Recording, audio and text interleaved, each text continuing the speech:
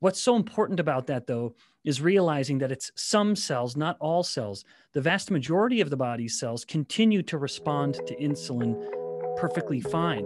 But true across all of that definition is that every cell in the body has insulin receptors.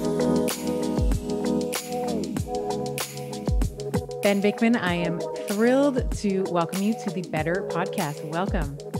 Oh, my pleasure, Stephanie. Thank you so much for reaching out. This will be a great conversation. Oh, yes. When I saw this book, I reached out immediately. I was like, I would love for you to come on the podcast to talk. And we are going to have such a robust conversation today, all about insulin resistance, how we can improve our insulin sensitivity, fat cells, weight loss, all the things that can happen, some of the disorders and diseases that can follow insulin resistance. I am thrilled to have you here. My pleasure. Yeah, we're going to talk about everything people want to hear and even things they didn't know they wanted to hear about. That's right. That's right.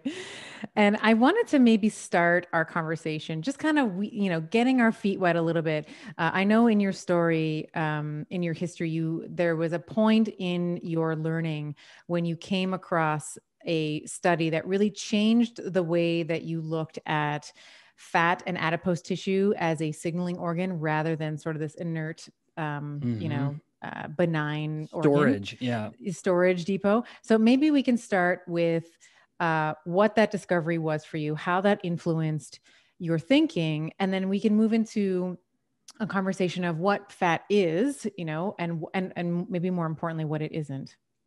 Mm-hmm. Yeah. So the study that you're referring to, I love that you're bringing that up because it's such an appropriate place for me to start in addressing how I came to want to focus on insulin and fat cells in the first place. And it really was that one moment it was a study published in the late 90s. And I came across it in the early 2000s as a young, new graduate student.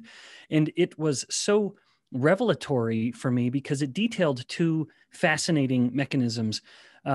One, that fat cells are actively secreting molecules, proteins, hormones, and inflammatory proteins that are then influencing the entirety of the body. That was a completely novel finding. It wasn't so novel to see people who knew about fat cells, but for me at that time, it was mind-blowing that the fat cells are more, as you said, than just an inert storage depot for energy. It is actively contributing to the endocrine system in the body, sending hormones all around.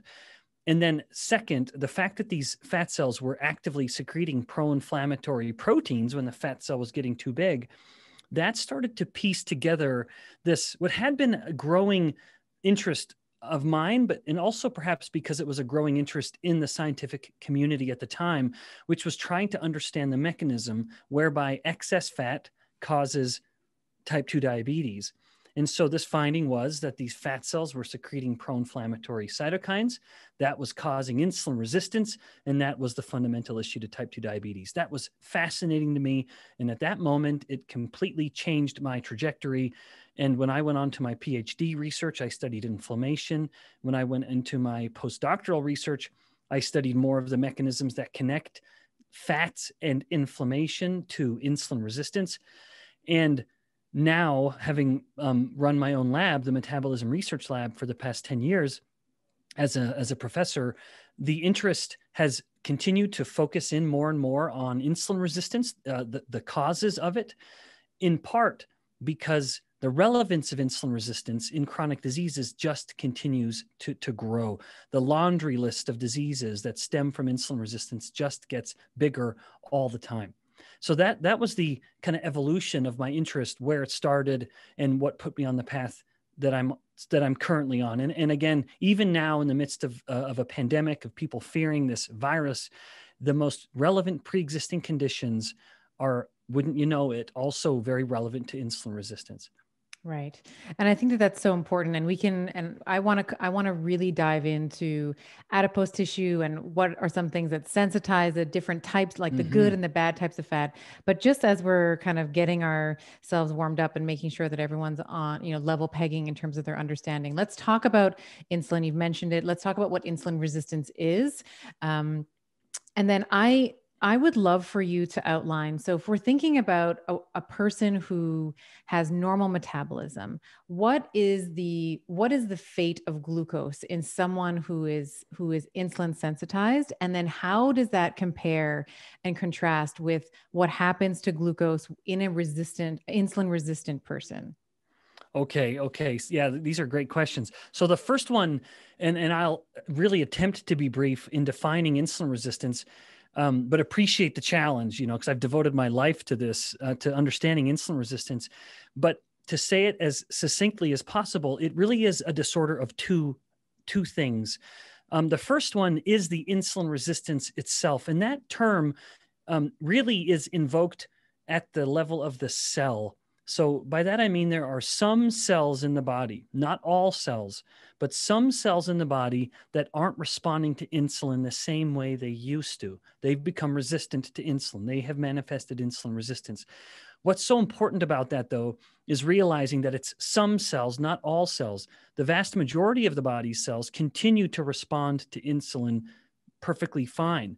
But true across all of that definition is that every cell in the body has insulin receptors. Insulin has an effect at literally every cell in the body, from bone to brain, liver to lung. It doesn't matter. Every cell in the body is responding to insulin in some way. But with insulin resistance, some cells are compromised in their signaling. That's one side of the coin that we call insulin resistance. But the second side of the coin is often overlooked. But to understand how insulin resistance is so relevant to chronic diseases, we have to appreciate the other side of the coin, and that is hyperinsulinemia. In the body, you do not have insulin resistance unless you concurrently have hyperinsulinemia or elevated blood insulin, chronically elevated insulin. Those two phenomena go together. They, like I said, they are the two sides of the coin that we call insulin resistance. The first side being the compromised insulin signaling at some cells, and the second side being the chronically elevated insulin. And that matters because remember, most of the body's cells are continuing to respond to insulin as well as they ever were, but now they're inundated with the insulin signal, and insulin is screaming at them to do too much, and they are a slave to that yelling, and they are overactive. That insulin induced, whatever the insulin signal is telling it to do, the cell must obey, and now it's just doing it much more than it would like. So that's defining insulin resistance. And this will become relevant as we dive into, polycystic ovary syndrome or erectile dysfunction, the two most common infertilities in women and men, respectively. Each of those are manifesting the different sides of this coin in their different in the different parts of the body. But then to the second part of your question is exploring what glucose is doing in someone who's insulin sensitive or someone who's insulin resistant. There is, in fact, a profound difference in the body's response to glucose. And that's because the muscle is compromised in insulin resistance. And muscle is the main consumer of glucose. It is the glucose sink. So if someone's eaten a starchy or sugary meal, 80% of all that glucose is going to be dependent on insulin opening up the glucose doors at the muscles, allowing the glucose to come rushing from the blood into the muscle. So almost all of the glucose will be going into the muscle. If someone is insulin sensitive and they consume a starchy, sugary meal, the glucose will come up and it will come down quite quickly because the muscle will respond to the insulin load that also comes up, and then the glucose will come rushing into the muscle. However, if someone is insulin resistant, commonly, that means the muscles are insulin resistant. And if the muscles are insulin resistant, now the glucose comes up. Insulin is trying to pound on the doors of the muscle to get them to open the glucose doors, so to speak, but they aren't listening. The muscle cells stay closed, and the glucose then stays up much, much higher in the body for hours longer than it would in a person who is insulin sensitive. So is muscle then the first tissue? So you said that when we're talking about insulin sensitization, is it at the myocyte where we start to see changes in insulin sensitivity, or or are there other, do we want to talk about what those other tissues might be? Yeah, that's a great question. And I wouldn't want someone to hear me answer this question and sort of scoff and say, oh, I thought Bikman was an expert on this. But here's the answer. We don't know. We do not know in any organism which is the first tissue to become insulin resistant. Right. I will speculate though. And so the person who just scoffed can swallow the scoff, because after they hear the speculation, they'll probably agree. I believe that insulin resistance in most instances, and there could of course be exceptions, but I believe it starts in the fat cell.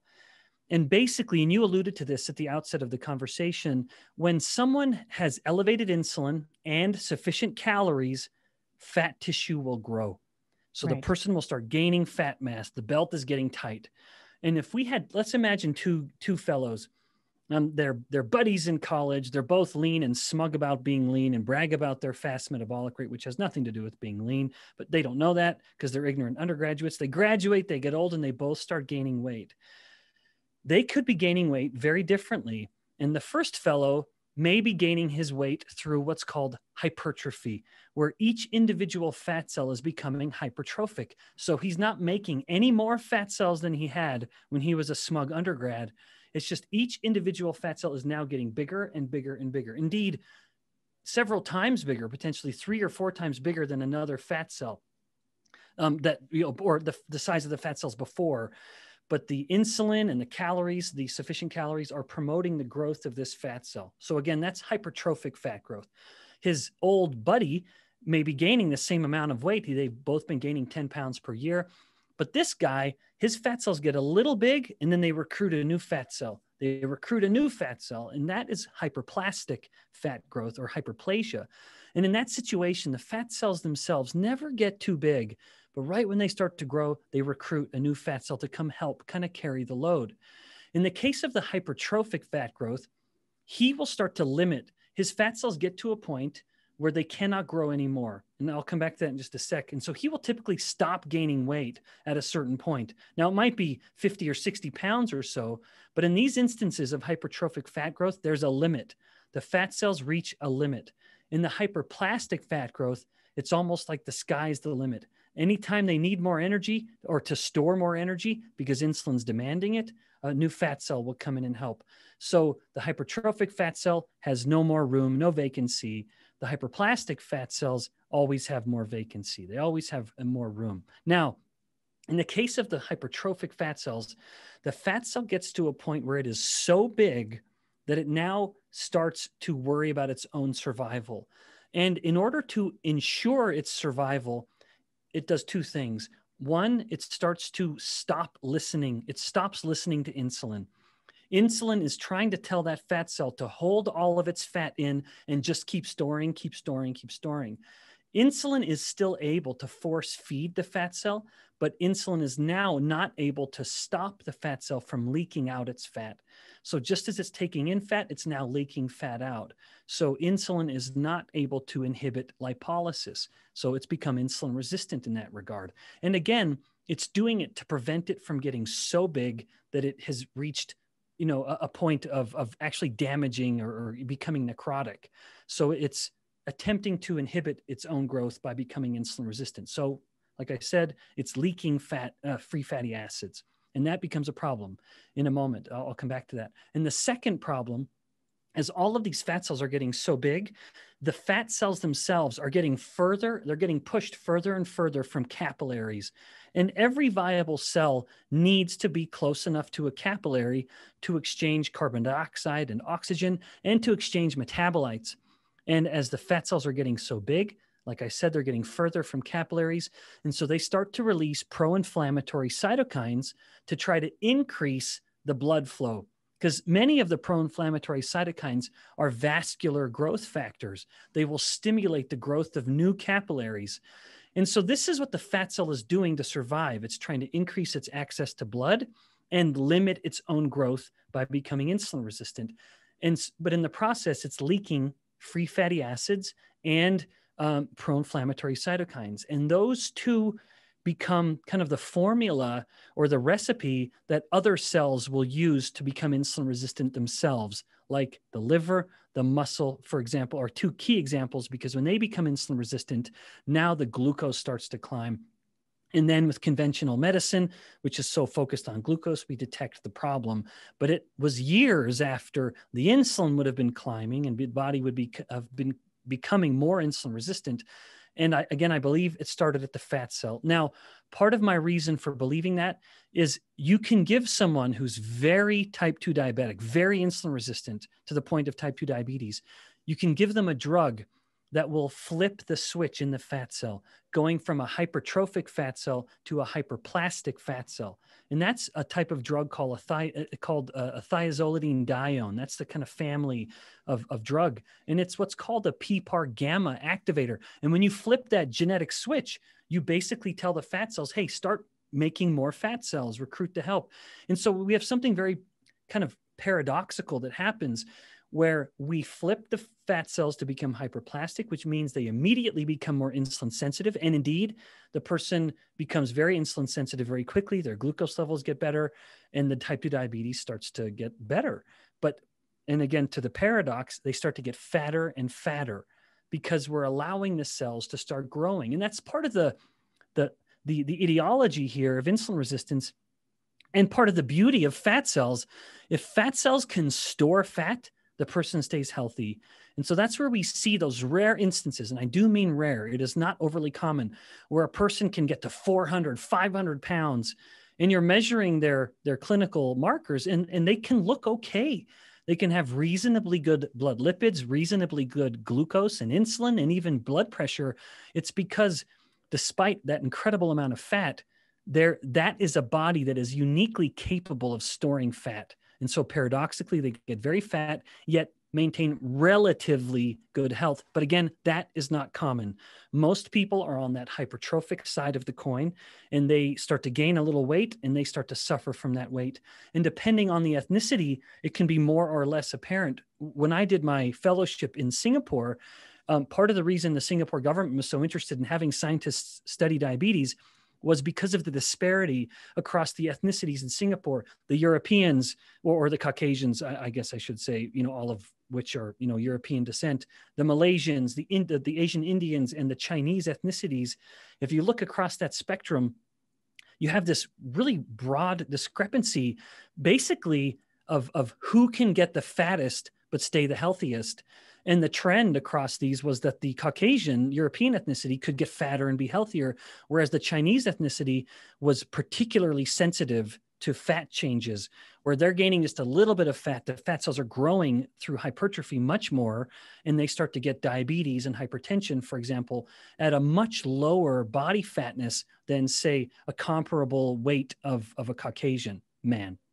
Right. And you can see the knock-on effect of that, right? When you have a hypertrophic fat cell, and now it's starting to leak these cytokines and this free fatty acids, then that's going to have a knock-on effect on the liver, who's now having to deal with all of the excess substrate that it's receiving. My question to you around that is, what is the bifurcation in the road that determines whether someone will engage in hypertrophy of the fat cell, where it just gets bigger and bigger and bigger, or someone who will have the hyperplasia effect, where you're having like the birth of these new cells where they get a little bit bigger, but nothing where you're seeing this sort of necrosis or this necrotizing effect on the cell? Yeah, great question. So there's undeniably, there's a genetic component. There's most certainly something, you're born with it, you inherit it. There's this propensity for one pathway or the other. And again, most people go to the hypertrophic side of the coin. However, there's also an environmental component, namely the consumption of seed oils. This has been fairly well established in isolated culture of fat cells, of fat cell cultures, like growing in a petri dish like we do in the lab, in my lab across the hallway here. When fat cells are exposed to linoleic acid, the omega-6, that fat that most people eat nowadays, and that's coming from soybean oil and canola oil and all of those refined seed oils, that fat, linoleic acid, can accumulate within the fat cell and stop hyperplasia and force hypertrophy. So that is an absolutely relevant lifestyle variable. And I emphasize it because someone listening to this would think naively, well, I don't eat soybean oil, so it's fine. That's not my problem. You probably do, You unfortunately. probably do, yeah. Yeah, soybean oil in particular has become the single most common source of fat in the Western diet. And this was well identified in through studies at the NIH here in the US. And people want to kind of throw shade on the US, but I've given talks on this topic literally around the world, including in the Middle East and in Asia. And I would bet per calorie, they eat at least as much of these seed oils than in the US and in India as well, where there's such an eschewing of any animal fats in some instances that ends up shifting very, very powerfully to these seed oils. And tragically, of course, people are told those are healthy. You ought to be cooking with these. But the real truth is, at least in the context of fat cells, that individual fat is resulting in fat cells that only grow through hypertrophy. And now you have lit the fuse for insulin resistance. Right. And just for the listener, linoleic acid, this is a polyunsaturated fatty acid, correct? So this means that it has all like mostly unsaturated bonds, which are highly oxidizable. So when you are able to, this is going to, like you were saying, it's going to disrupt the fat cell's ability to proliferate. And it's also going to cause rampant inflammation, right? So this is the other. And inflammation is a little bit, it's kind of like pain. It's like, what does that even mean? But inflammation is this sort of, like this global, when we talk about pathways, we're going to be activating these like pro-inflammatory pathways, the cytokines and the, all these pro-inflammatory pathways that are going to cause just like metabolic chaos. Like it's going to cause mayhem there. And we can talk a little bit about, if you wanted to maybe touch on in your book, you talked about sort of these like mean fats, like one of them is 4-HNE or 4-hydroxy. Yep. Nonanol. And that is from the, like the sort of the marriage of just what you were saying, the linoleic acid or these polyunsaturated fatty acids and reactive oxygen species, which happens when you have when you have this instability in the chemical bonding, correct? Yeah, that's exactly right. Yeah. So I kind of point a finger at two fats in particular that make the fat cells grow through hypertrophy, that kind of limit its possibility for hyperplasia. And one you noted is this metabolite of linoleic acid called 4-hydroxynonenal, 4-HNE. That is the actual where the rubber meets the road molecule that limits the proliferative capacity of the fat cell, forcing hypertrophy. Another one is a molecule called ceramide 1-phosphate. And that's a totally different class of fat, but it is stimulated into production in the wake of chronically elevated insulin as one cause, and inflammation itself. Inflammation will trigger the synthesis of the ceramide family of molecules, and then ceramide 1-phosphate would be one of those fats. So when people will commonly want to say fat causes insulin resistance, this is especially touted among low-fat kind of plant-based, even vegan circles. They'll say, well, fat causes insulin resistance, and saturated fat causes it even more. And part of them saying that is it is based on some truth, partly through the mechanisms I just mentioned, like the ceramide mechanism in particular. That's something I've studied a great deal, the synthesis of ceramides and the process whereby these fats called ceramides actually block a cell's ability to respond to insulin. And ceramides are built on a backbone of saturated fat. And so they say this, and there's a speck of truth to that. However, the whole argument falls apart, unfortunately, when you then take it to the whole body, which is what happens when someone eats saturated fat. And the reality is, based on studies in humans, if you are limiting the carbohydrates, they can be eating 3 times more saturated fat than the low-fat group, and their actual amount of circulating saturated fat will be lower. And so there's this paradox, this disconnect, where someone sees this ounce of a paper, indeed, even some of my own manuscripts that I've published on this topic, where the saturated fat palmitate is a necessary part of the production of ceramides. And they will say, well, palmitate's a saturated fat, so we need to avoid all saturated fats, and animal fats have saturated fats. Now, that's not entirely fair to animal fats, of course, because they have a mix of all kinds of fats. But nevertheless, they take that one phenomenon and then naively and even incorrectly apply it to the whole body. And that's where the whole thing falls apart. What we need to ask is, what happens in those studies where someone is eating more saturated fat? Do they get worse? And the answer is, if carbohydrates are low, they don't. Indeed, they get better, and their circulating saturated fats actually go down. And that's just because the liver is so good at making its own saturated fats. If insulin is up, the liver is very, very busily pumping out the saturated fat palmitate like gangbusters. It becomes a palmitate producing factory. Right. So what I'm hearing you say is that context matters, right? So this is, Yeah. the nuance of human biochemistry is that, we see it all the time in nutrition. Like there's this sort of dogma in nutrition. It's like, you're either crazy if you're vegan, or you're crazy if you're not, or there's these, it's almost religious in a way. Mm-hmm.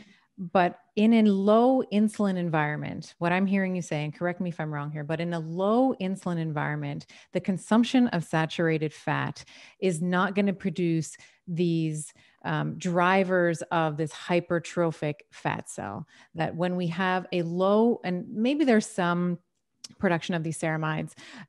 But when we compare that to an environment where someone might be eating, where there's a high insulin environment, and of course you can, very easily deduce that they're eating more carbohydrates because that is the big stimulator of an insulinergic spike. In a high carbohydrate or high insulin environment, you're not going to be producing these ceramides. You're not going to be producing these toxic pro-inflammatory signals and fat. Mm-hmm. Yeah. Yeah, indeed. Even in that same study I just mentioned, where they were eating about 3 times more saturated fat in the low carb group compared with the low fat group, the actual markers of inflammation were down. These prototypical markers like TNF alpha or interleukin 1 beta were significantly lower. All the more adding to this, what I consider the true paradigm, which is, as long as carbs are in control, which is why, to me, the first rule of a dietary intervention is controlling carbohydrates, then the fat you're eating is far less relevant. Right. Let's move to some of the early signs of insulin resistance. One of the things I loved that you said in the book is that insulin, you don't just like wake up with type 2 diabetes. It's this, cumulative sort of snowball that's kind of going down the mountain. And as it, develops inertia and, it's harder to stop. But what happens initially, your description was that you may have, when we look at glucose, you may be euglycemic, meaning that you have, when you take blood panel, like their blood glucose looks normal, but it could also be true simultaneously that this patient or this person is pumping out, large amounts of insulin in order to keep that euglycemic environment. So there are some things that you outlined in the book that I thought were phenomenal and just on point. And I wanted to talk about some of these early signals. You'd mentioned fertility. We can maybe double click on that. Just before we do, I would love for you to touch on migraines, because I loved how you laid this out. How can migraines be an possible early warning sign that you are insulin resistant or developing that? Yeah. Migraines is one of those disorders that someone would never think is relevant to insulin resistance. And yet people who experience migraines, there was a study I highlighted very recently on social media where when you give someone a migraine, you take 2 groups, no headaches and migraine sufferers, you give them an equal load of glucose, and the migraine sufferers, their insulin in response to that glucose will go twice as high as the insulin does in the non-migraine control group. So there's clearly a disruption in insulin signaling in these individuals, not to mention a fasting difference where their fasting insulin is about 70% higher or so than in the non-migraine control group. The mechanisms I can only speculate on. The connection appears to be there. We have a very strong correlation, but that, of course, does not establish causality. The 2 mechanisms that I think could explain whereby insulin resistance is causal to migraines would be, one, due to a fuel disruption, where the insulin resistance is affecting the brain, and now the brain isn't getting enough of its energy. It can't get enough glucose to meet its energetic needs. And 2, the hyperinsulinemia is affecting the brain's blood vessels in a unique way that is making them excessively dilated. And so the brain is basically flush with too much blood, creating a physical pressure because where you have more blood, you have a higher blood pressure. That might sound like a good thing to have more blood, but in a finite space like the skull, you can't really muck around with volume changes too much without there being profound consequences. And so the pressure goes up dramatically as the blood flow expands and giving rise potentially to the migraine. So migraine is one of those potentially early signs. Not always. It's possible someone could have migraines and have no speck of insulin resistance, but the trends are most certainly there to at least point a finger preliminarily. And I would say if someone's experiencing migraines, try some dietary changes to improve your insulin sensitivity and your glucose control. And I wouldn't be surprised if the migraines start to resolve. Yeah, that's great. Let's talk a little bit about fertility. We've kind of been circling around and I want to talk a little bit about it now. PCOS in women, most common, hormonal disorder, I would say by far in terms of absolute numbers. It's rooted, I think, at least the women I work with, it's rooted in hyperinsulinemia or insulin resistance. So let's talk a little bit about PCOS in women and ED, erectile dysfunction in men, and how those can be related to IR, insulin resistance. Yeah. Sorry. I say Yep. IR because that's how I write it. Yeah. I get the acronyms. Yeah. So with polycystic ovary syndrome, in fact, I have a friend here in Utah who is a fertility doctor, and when he talks about PCOS with his patients, he does not describe it as PCOS. He says you have metabolic infertility, and I love that term because it is I believe it's a more accurate description, where overwhelmingly, if a woman has polycystic ovary syndrome, it's because of an underlying hyperinsulinemia, which of course itself is going to be, part of this constellation of insulin resistance. And the mechanism is really fascinating. In the ovary, there are a group of cells called theca cells. And theca cells are not the cells responsible for making the eggs or the follicles that will become the eggs. They're responsible for making the sex hormones. And what's neat about what the theca cells do is that they convert testosterone, the prototypical androgen, into the estrogens, that little family of hormones that we call estrogen sometime, but I refer to it in plural, estrogens. So there's an enzyme that mediates that conversion, and that's an enzyme called aromatase. And it's working all the time. And it's supposed to work. And in order to ovulate, it needs to be very active, and a woman will have a spike in estrogens, and then she will ovulate. But that big estrogen spike is a necessary event in the normal ovulatory or menstrual cycle. However, when insulin is really high, it starts to inhibit aromatase, that enzyme that was converting the androgens to estrogens. It gets ramped. It gets ramped down or tapped down, and now she's waiting. The ovaries are attempting to convert the androgens and simply cannot. So she fails to get that estrogen spike, which means no ovulation, which is bad enough. But to add insult to injury, she also has ovaries that are now releasing too many androgens. And so we have on one hand the failure to ovulate, which means all of those follicles each month just stick around in the ovary and then stick around for another cycle and another cycle, getting bigger and bigger and more painful potentially. But we also have, like I said, the insult to injury, which is the higher androgens are potentially giving her male pattern baldness, potentially giving her more coarse body hair and facial hair, armpit hair, etc., and even acne, like you would expect to see in like a young teenage boy, or just a teenager in general. So these are all of those alterations in sex hormones are causing all of the symptoms that she's experiencing. But if we go one layer deeper, in virtually every instance, that was itself a fundamental result of the elevated insulin. Now, someone listening to this might think, well, I have a sister who has PCOS and she's lean. She's not overweight like you'd typically think of in someone who has PCOS. She doesn't fit the profile. Even in lean women with PCOS, you can there's a study that was published that detected that the fat cells were significantly more insulin in those lean women compared with women of equal weight who did not have PCOS. So the insulin resistance gets more fundamental. It is more fundamental than most people think. And even when someone doesn't fit the profile, it's still relevant in a woman who has PCOS. And even one last point on that, part of the relevance of insulin resistance, I think, is reflected in the fact that so many women with PCOS respond well to metformin, which is an insulin sensitizing medication. That is its mechanism of action. And most women will leave a doctor's office with a prescription for metformin at some point in their PCOS treatment, or alternatively, change your diet to lower the insulin, break that insulin resistance cycle. And there is a little bit of evidence to suggest that's going to solve the problem. Yeah. And, if you're listening to this, if you remember, we've done a lot of podcasts on the menstrual cycle and the what the normal cadence looks like. There is, in the week before ovulation, estrogen can go from, call it 5 picograms per milliliter all the way up to like 3, 4, 500. Like there is a huge spike. There's a huge apex there. And the other thing that I'll add to what you've said, which is all brilliant, is that it also having a high insulin environment is also going to affect luteinizing hormone as well, which is also involved in that follicular release. And you need to have a huge differentiation. Like LH, I always call LH like the uncle that like kind of comes in at Christmas, like comes in like a whirlwind, hits you on the back, like, hey, Steph, how's it going? And then like leaves, right?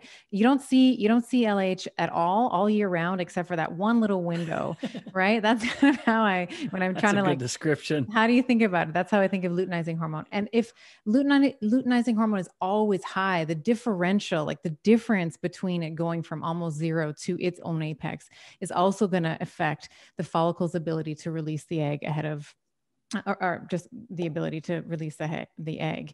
And insulin also, like you said this with, when you have poor aromatization from your testosterones to your estrogens, like the sex hormone binding globulin is inversely related to insulin, right? So as insulin goes up, SHBG goes down, and that's going to allow for more testosterones to kind of have their, masculizing effects on the female body. So I love what you're saying. Let's talk about the guys, because we have, how can we support our men? So, ED or erectile dysfunction is something that I think there's a lot of, even with PCOS, there's a lot of shame around it. It's not talked about. And let's maybe give some physiological mechanisms or an explanation for how being insulin resistant is going to affect blood flow, is going to affect the ability to have and maintain an erection. Yeah. This is certainly a relevant topic, and in fact, the relevance of this is but profound, to the point that there is a manuscript. I can't cite the exact title, but it's something like, is insulin resistance the earliest or is erectile dysfunction the earliest manifestation of insulin resistance in men? So just suggesting how profound this connection is and how sensitive an erection might be to that phenomenon. Basically, normal male anatomy requires dramatic changes in blood flow. In other words, this process of rapidly dilating blood vessels or not when not needed. And insulin resistance at those blood vessels will compromise the dilation. So briefly, and this is something that can happen systemically, so anywhere, kind of maybe outside of the brain, those blood vessels become insulin resistant. And insulin is attempting to induce vasodilation by increasing the production of a molecule called nitric oxide. And insulin does that very well normally, but the blood vessels can become resistant to that effect. And so insulin has come to the blood vessel walls, including in the instance of an erection, attempting to induce the production of nitric oxide, which would vasodilate, resulting in enhanced blood flow. It fails to happen in the case of insulin resistance. And so once again, I think there's something so relevant there. If a guy is hearing this, or a gal's hearing this and thinking about a guy and seeing this problem, don't expect a pill, or rather don't hope that a pill is going to fundamentally treat the problem, because an erectile dysfunction is not a disease of an absence of Viagra. It's not like a Viagra deficiency is causing this man's erectile dysfunction. Find the more fundamental cause that a drug can never hope to solve. And namely, in this case, insulin resistance will likely be waiting there to be found. And the upside of addressing, whether it's the gal with PCOS or the guy with erectile dysfunction, the nice outcome will, of course, be improving those disorders by lowering insulin. And then the secondary outcomes will be wonderful as well, namely improved blood pressure, losing fat, perhaps greater mental clarity, and on and on and on. Right. Let's talk a little bit about the insulin to glucagon ratio. You talk about this in the book. I thought this was great. We've defined insulin generally as I like to think of insulin as like a hoarder. Mm-hmm. Like they want to take in all the substrates, put them in the cell, and then they want to defend, right? Like they never want to Yep. clean out their closet. They always want to keep. Well said. Yeah, glucagon for me, and this is like, you're going to laugh at all my analogies, but I feel like this is like glucagon is like you just give someone an empty credit card and you're like, go and spend it, baby. It's like you go and spend the glucose, the glycogen, you can go spend the fatty acids.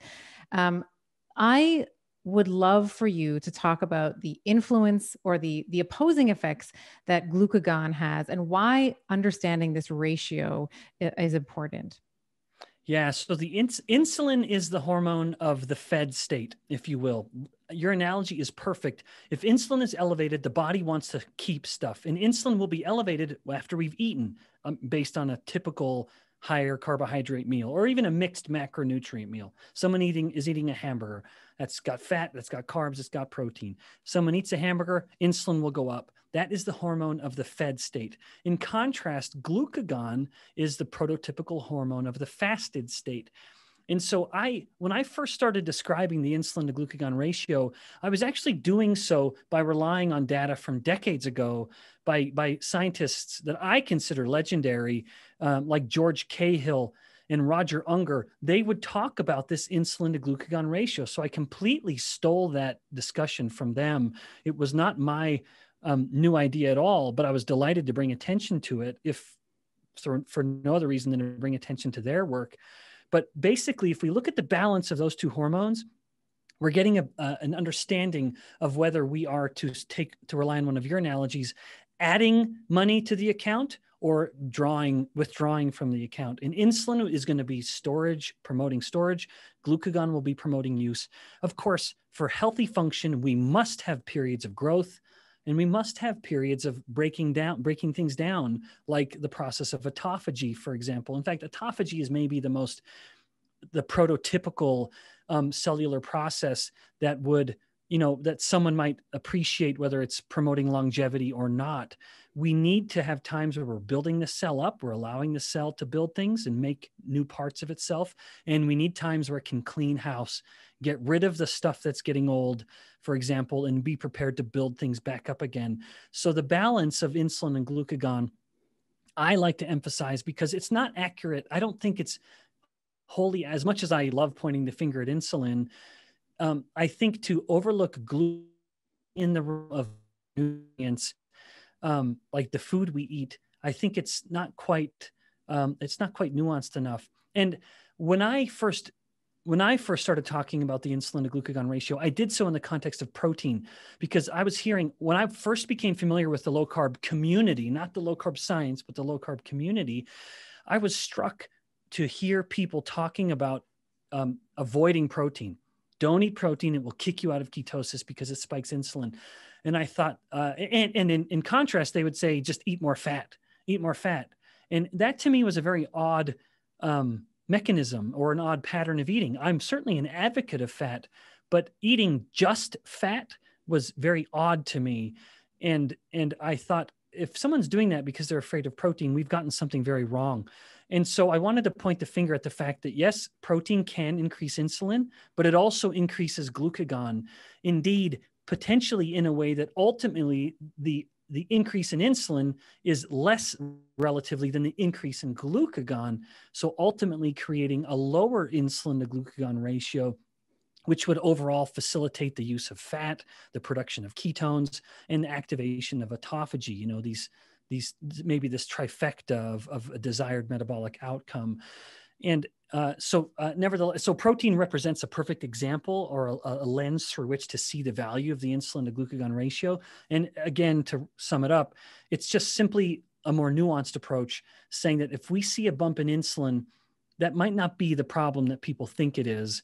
with regards to, say, fat production, or fat, the regulation of fat cells, that we really need to look at what's on the other end of the seesaw and see what's happened to glucagon. Right. And I think when you consider this ratio, you can, whether you are if your insulin is higher than your glucagon, you can, maybe deduce that when you take protein in, that there will be a larger insulin spike based on that, versus the flip side of that, when glucagon is higher, like when we are in maybe a fasted state or low carbohydrate diet, that you're not going to have that same kind of spike. And I think that there's been a lot of confusion, to your point, in whether it's the key, like across the board. We had a conversation, I was saying to you in the pre-chat, with Dr.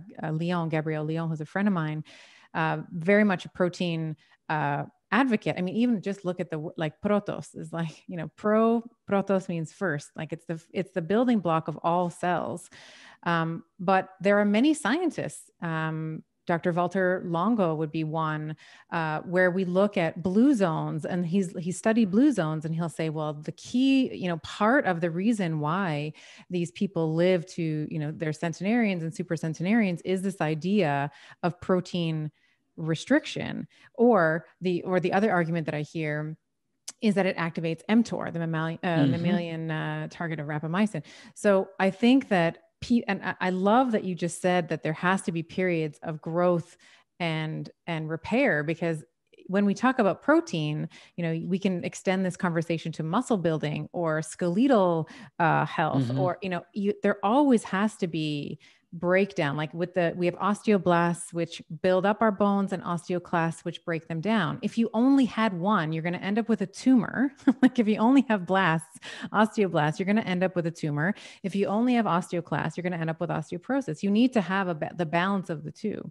And the same is true for muscle growth. If you want to have, and we're going to talk, I want to kind of move into how we can improve our insulin resistance training, arguably one of the best ways that you can improve the sensitivity of your cells to insulin. You need to you need to shred the muscles, and then you got to give them time to repair, right? So you got to be, mTOR is going to be activated, like it's going to happen. That's right? Absolutely right. You have to have that cycle. So I very much oppose the sentiment that protein is an inducer of aging because of its activation of mTOR. So first of all, there was a recently published study challenging the validity of any of the conclusions from Blue Zone diets, and actually pointing the finger at poor record keeping in these countries where people were wrong about their birth date, that in some instances were lying about their birth date in order to exploit government benefits and retirement. So that's the first thing, that there is a legitimate challenge to what we think blue zones really are. And it could simply be people fudging the books or cooking the books. But be that as it may, the focus has shifted to mTOR, because mTOR is a protein that will basically block autophagy, because it only wants the cell to be growing, which will, in rodent models and in insect models like fruit flies, the evidence does indeed suggest that if you can tap down mTOR, the animal will live longer. And because dietary protein does acutely stimulate mTOR up and down, people have thought, well, then let's avoid protein. There's one enormous problem, in fact, they'll say two conclusions. One, the data itself in humans don't support that conclusion, where even that same group, the Longo group, and I hate to kind of diss another scientist, so I do mean to say this with respect, but even he would admit that at the age of 65, we see this inverse relationship. Correct. Where at the age of 65, people that are eating the least amount of protein have the highest mortality. Well, to me, in my perhaps naive, ignorant mind, that blows the whole idea apart. If you look at people that are 65, let's admit that's not that old. After the age of 65, the people eating the most protein are the more robust, longer lived. Well, then that to me challenges the whole idea, that the whole paradigm that it's protein, which is activating mTOR, which is promoting longevity. That seems to blow that apart. But coming back to the mTOR idea, if mTOR is relevant, then I would say what is resulting in the incessant chronic activation of mTOR? And it comes back to insulin. Insulin activates mTOR higher than protein. Even leucine, the most anabolic of all amino acids, does not activate mTOR as much as insulin does. And that is so relevant, I contend, because we have given people this asinine advice to eat 6 meals a day and that carbohydrates should be the bulk of all of that food. And so the person wakes up and finally overnight their insulin has come down. And what do? They eat 2 bowls of cereal or a bagel or, even worse potentially. And it spikes up their insulin dramatically. And it starts to come down around 2 hours or so. And of course, they have to have a mid-morning snack, which bumps it back up. Then it's lunchtime and on throughout the day, where every waking moment and even into the night is spent in a state of elevated insulin. And insulin is pushing the gas pedal on mTOR. It's not the protein, which will have a transient increase in mTOR and down. And thank heavens that it does, because to your point earlier, we need that anabolic boost. We need that anabolic stimulus. Otherwise, we'd have no lean mass whatsoever, or anything, indeed. So we cannot look at mTOR as a villain, just like we can't look at insulin as nothing but a villain. And I don't try to, or I don't want someone to think that I'm saying that. But nevertheless, if mTOR is a key variable in aging, and there's no evidence in humans to support that, but it's probably true. We just can't really do aging studies in humans very well, or at all, perhaps. But if mTOR is the culprit, then all the more reason to keep the focus on insulin, not protein. Because if for no other reason, we need amino acids. There are such things as essential amino acids. We must eat them to survive. The insulin spiking carbohydrates, they may be wonderful and they can be certainly a part of a healthy diet, but they are not essential. There's nothing essential about dietary carbohydrates. So why have that be the basis or the foundation of our diet? I think it's foolish. I agree. And I also think that the environment in which you consume the protein is also important as well. Like if you are in a, let's say, mildly fasted, or you're eating a low carbohydrate or carbohydrate appropriate diet, you are not going to have the same insulin spike as if you would if you were already having a very high carbohydrate bolus, and you're going You're to, right. you're inhibiting gluconeogenesis and all of those things. So agreed on Yep, you're all right. counts there. Yeah. Let's talk a little bit about, so we've been kind of dancing around diet. Let's talk about some dietary considerations, and even just dietary lifestyle considerations for improving insulin sensitivity. I'm assuming that given our discussion, I'm assuming that you favor low carbohydrate, but I would love Yeah. for you to tell me, if we can just, from a chemical perspective, from a dietary perspective, what are some things, if someone's listening and they're like, okay, I'm kind of getting headaches, maybe I got some skin tags going on, maybe I'm of Asian descent or, Hispanic Mm-hmm. descent, where we know that these people are much more susceptible to IR. What are some things that they can be doing to improve their diet? Yeah. So the easy answer is anything you do to get off the standard American diet, which isn't fair to the US because it's all over the world now. And I say Yes. that with authority, having, traveled. So let's just call it the global diet to Yeah. be more Yeah. accurate at this point. You do anything, even a low fat, plant-based diet is going to improve your insulin sensitivity compared with where you started. I will absolutely state that because there's evidence to support it. However, we have to take that one step further and say, well, what happens if we compare a low-fat diet to a low-carbohydrate diet? And there is a clear winner, which is the only reason I'm an advocate of a low-carbohydrate diet. I wouldn't do it if I did not believe that the sum of all available clinical human data supported it. A low-carbohydrate diet wins when it comes to improving insulin sensitivity. And I believe there are 4 fundamental pillars that a smart low carbohydrate diet or insulin sensitizing diet is built on. And the first one is control carbohydrates. Focus on fruits and vegetables and put grains in their place, much less, eat much less of them. And of course, sugary foods, even, a rung lower than that. So control carbohydrates. And the easiest way to do that is don't get your carbohydrates from a bag or a box with a barcode on it. Focus on real foods, and that is going to be fruits and vegetables. And in general, if you're just doing that, it's great. We often don't even need to go beyond that, although we could certainly go further. But that's the easiest definition of it or application of it, I think. Second is prioritize protein. Make sure you're getting enough protein. Protein induces satiety. It'll help control your appetite. And of course, it's essential, but focus on animal source proteins, because by every objective measurement, animal source proteins outperform plant-based proteins. If someone is attempting to get all their proteins from plant sources, they will have a very hard time. And they will be getting things they don't want, like anti-nutrients, like phytic acids and tannins and trypsin inhibitors, which inherently come with plant-based proteins.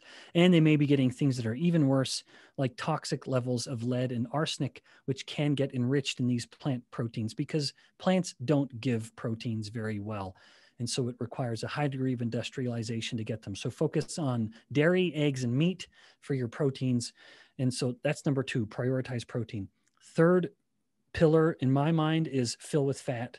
And any remaining kind of calories that your body is seeking, get it from fat. And first of all, let that fat come with the protein, because nature has those best protein sources always coming with fat. Take it that way. Don't dump out those egg yolks. That egg yolk is supposed to come with the egg white. Eat it that way. It's actually more anabolic at muscle anyway than the egg whites alone.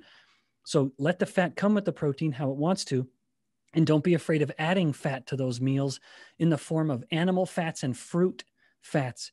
And the fruit fats are the coconuts, avocados, olives, where you're getting fruit just from the flesh, or you're getting fat from the flesh of the fruit, where our ancestors, we would have been able to do this for thousands of years. We simply would have scooped out the flesh or just gotten the olives and pitted them, and then you're just stepping on them or pressing them, and it gives you oil. Unlike these seeds, like canola seeds or soybean, where you need all this industrialization to get it, which is why they're such novel fats. Avoid those fats, focus on the ancestral fats, and that coming from animal source and plant and fruit, the fruit fats. And then the fourth pillar, fast, intermittent fasting. That's it. I'll just leave it at that, because there's numerous ways to do that, but there's no question it can be very, very effective at improving insulin sensitivity. I love that. And I love, and when we talk to, when I talk to vegans and vegetarians, and I was saying this to you in the pre-chat, they tend to be women. Not that there's not men who do this, but I find that there's more of a drive to go vegan or to do vegetarianism in the female population. And often they will say, well, I feel like ethically, the way that the animals are raised and killed in conventional farming, and they're not wrong. Like it is. Mm-hmm. And we can have, regenerative agriculture where we have, the cows and the chickens are grazing the way that, Mother Nature wanted. I think that we can get a better quality of meat, but you have to be almost a scientist to get veganism right, because you need to know how to combine your protein so that you're getting all the array of essential amino acids. Every woman that I have ever worked with, and I say this with love, it's like you are vitamin B12 deficient until proven otherwise. And it is often the case that there are a multitude of Bs that are missing. So the B6, the B9, the B12s, they will often have a lot of digestive issues because they have this fermentation of the excess plants. Yep. And it's, they also eat like a lot of processed foods. Like I can't remember the name of it. I'm trying to, it's like this plant burger that bleeds. I don't know if you've seen this. It's like, it looks supposed to look I know like exactly what you're talking about. I can't remember the name of it, but like, what is that? That is a Franken food. That is not a real thing. Like peas don't bleed. You know what I'm saying? No, that's right. Yeah. I totally agree. I 100% agree with everything you're saying. I love it. I often will say that veganism is a privilege of the elite. You have to be educated enough to know what you are deficient in, because you will be deficient in nutrients.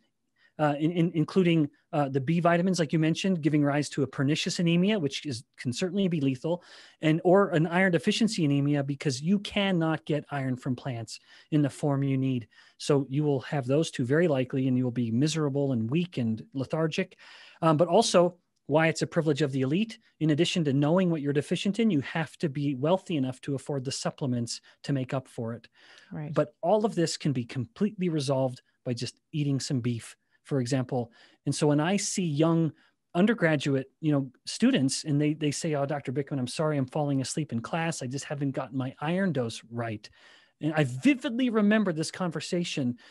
And of course I knew immediately, oh, well, she's vegan. And I said, well, you could just eat some beef, eat some hamburger, and the problem will go away. But of course there's this this whatever it is, this mental block in some people's minds, or this genuine, sort of aching for animal death. But even then, there's a myth of veganism.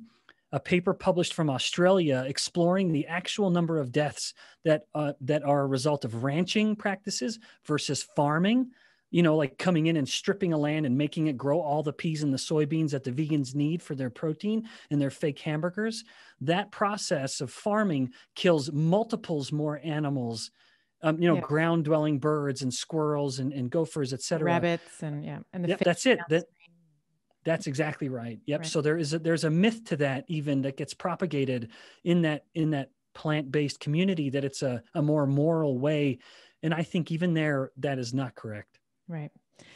So if someone's listening and they're like, okay, maybe I got some of these, maybe my parents were, my mom had PCOS or whatever it is, and they wanted to get a lab workup and they said, okay, I want to understand my physiology. What would be some lab tests that you would like to see monitored over time? And at what frequency would you like to see them so that we can sort of monitor and gauge whether or not someone is improving or not?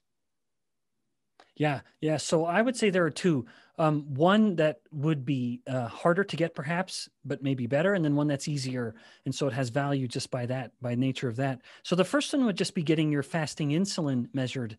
And now I say that can be a hard one to get because depending on where the person is, it might not even be an option.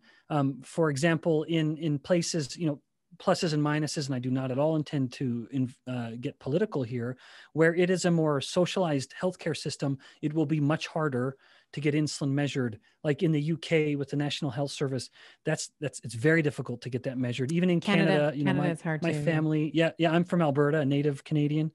yeah. That's difficult to get. Because it's simply not covered. And I get it. That's an additional expense that the state has to cover, or the province in that case, the government needs to cover. But nevertheless, if someone can get it measured, get your fasting insulin measured. And in the US, empirical units, if it's 6 microunits per mil or lower, I consider that a slam dunk. And then in the molar units, like in Canada, if I think that correlates to around 30 to 35 picomoles. If it's less than that, then you're doing good. That's a green light. You're very likely insulin sensitive. Now, the drawback is, however, with insulin, that like every hormone, it has its own rhythm. And it is possible that a person gets their blood test and they happen to catch it at a higher point. And so if they've measured their blood and it's higher, their insulin and it's higher than the range I'm saying, but perhaps close to it, now all the more reason to rely on the second marker, which in some instances may be the only one a person can get, but it still has value. And that is the triglyceride to HDL ratio. So take your triglycerides, divide it by your HDL cholesterol. And if that number is 1.5 or less, once again, that's a good sign that you're insulin sensitive. So those are two blood markers. One, admittedly, easier to get because we always check blood lipids. But regardless, if you can get either or both of them, you can get a really solid idea of where you're at. Would you ever look at, so I will often do like a postprandial glucose challenge. So I know that glucose is not the bell of the ball here, but would you, if it's available, like to look at someone pre-prandial, pre-meal, and then maybe 2 hours, after a meal, would you want to look at that as well? Is that something that might be useful? Oh yeah, most certainly. Yeah. Although I wish I could remember the cutoffs a little better. I think that, if it hasn't returned almost to where it started at around 2 hours or so, that's not a good sign. It's a sign that there might be something wrong. And I think if the peak gets to around like 180 or so, mind you, that is based on like one quantified, like a 50-gram glucose solution or so, then that's also a warning sign. But don't take those too far. I cannot exactly remember those numbers, but it's around there. This has been such a useful conversation. I think that this is going to help so many people.